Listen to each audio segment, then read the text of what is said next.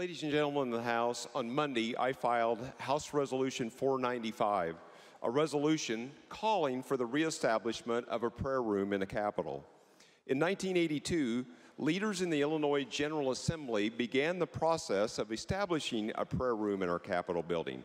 It was an amazing 15-year effort, then led by Speaker Michael Madigan when he introduced H.R.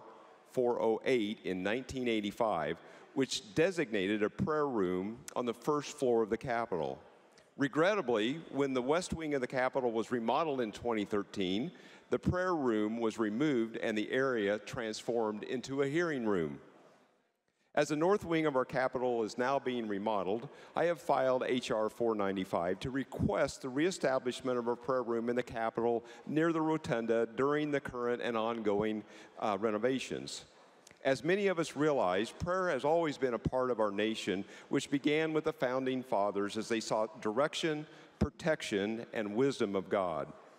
Our great need for God's help today is no different than our forefathers when they created this nation. This is why it only makes sense to have the prayer chapel designated in our state capitol.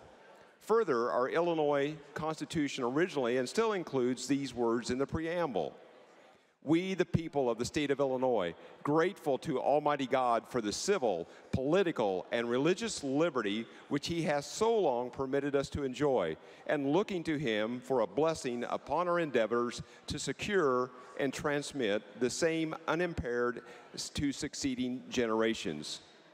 Ladies and gentlemen of the House, let us demonstrate our gratitude to the Almighty God for His blessings upon the endeavors of this chamber and the state of Illinois by reestablishing a place where prayer, where men and women of faith may withdraw to seek divine strength and guidance, both in public affairs and in their personal matters.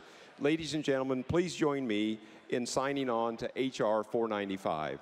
Thank you.